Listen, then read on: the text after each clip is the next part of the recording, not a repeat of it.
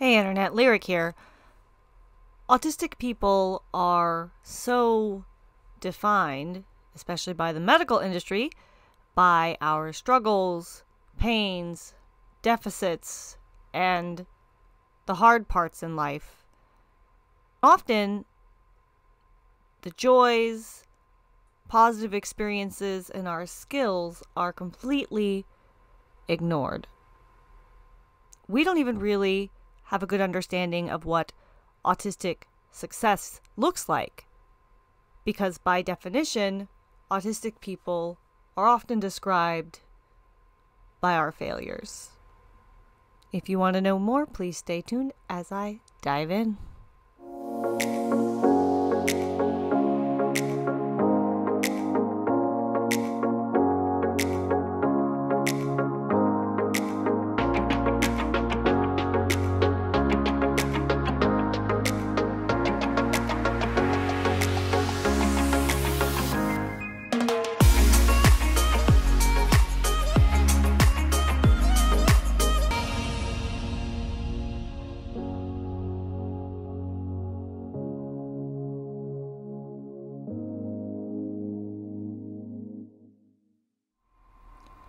In order to receive an autism diagnosis, I had to be able to show the ways in which I was struggling to live up to expectations in neurotypical society and in the neurotypical world. And if you look at the medical criteria for autism, it is written around our weaknesses. It talks about our deficits. In order to meet the criteria for an autism diagnosis, you must be struggling or in crisis or have your deficits on display, easy for someone else to see. If you are masking, camouflaging, good at compensating for your weaknesses, or are just well supported in life, it's much less likely you'll get a diagnosis, because you can be autistic and still manage to thrive in the neurotypical dominated society that we live in, believe it or not. Some autistic and neurodivergent people have managed to stack their lives in a way that supports them. Those of us who are unable to live up to expectations or come to a point of crisis when the world is too much are the ones that are likely to get discovered through the medical lens. Our current definitions of autism and autistic people have been written by non-autistic people who have observed us from the outside with little to no insight on the inner workings of the autistic mind or why we do the things we do. They have written down a list of things that they found annoying or inconvenient about those of us whose minds work differently,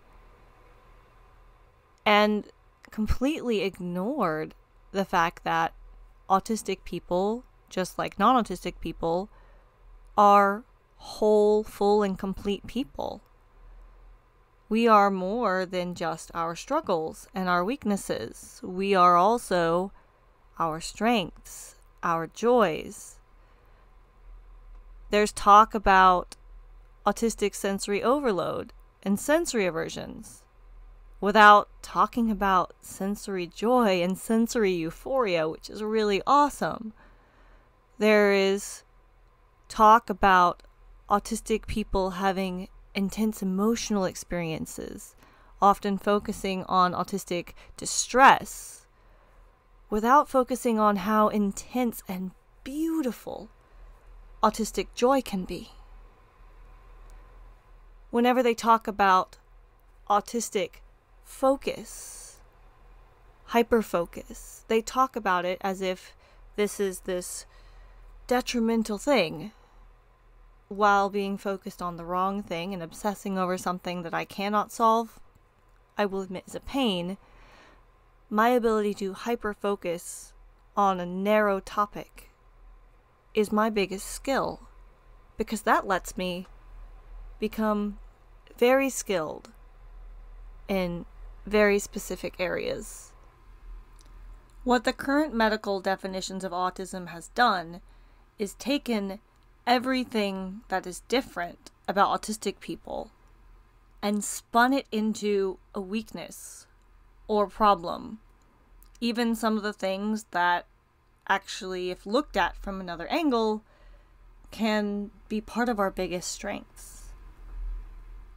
Imagine if we did this to a fish and we said, this fish is such an inferior kind of dog because the fish can't run and it can't chase balls. Or if we said, this dog is an inferior fish because it can't breathe underwater.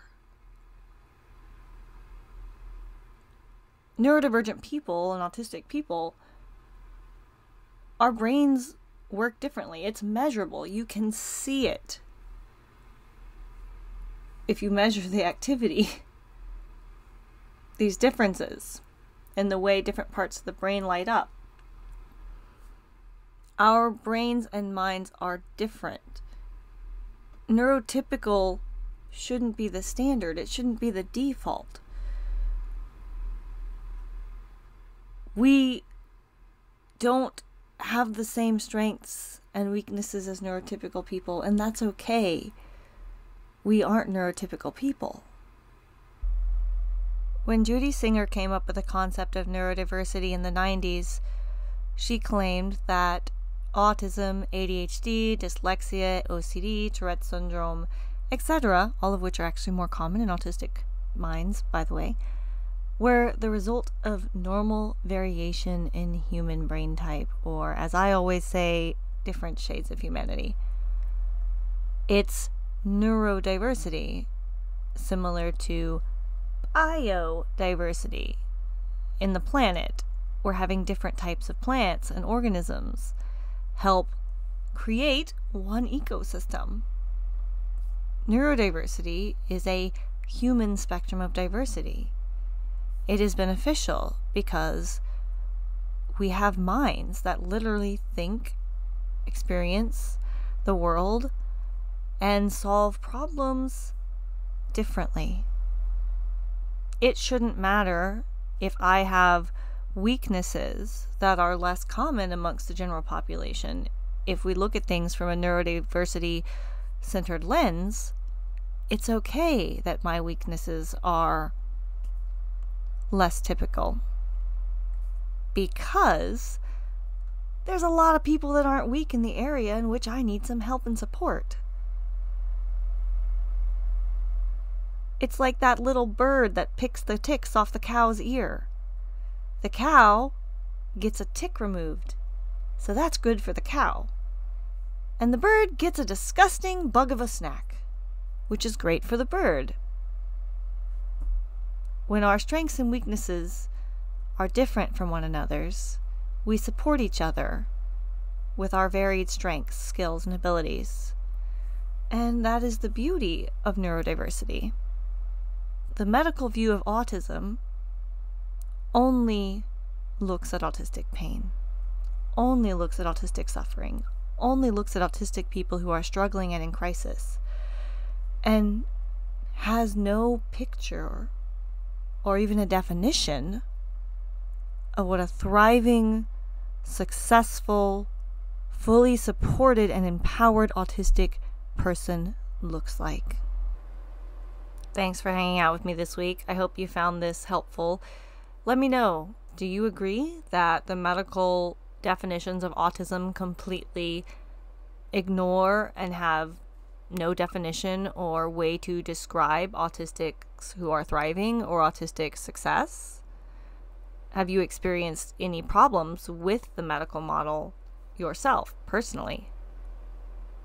Special thanks to everyone who gives their comments, feedback, video suggestions, and who shares the videos and the content to help get the word out. I'm so grateful for each and every one of you. Of course, also grateful to the YouTube channel members, Patreon subscribers, and the Facebook supporters who do that little monetary subscription to help me create this content and pay for things such as web hosting, transcriptioning software, and all of those awesome things that I really could not possibly do from my little RV without the help of the viewers like you. Thank you from the bottom of my heart. This vlog is made possible by you, the viewers, and would not be possible without you, the viewers. I will see you next Wednesday. Bye.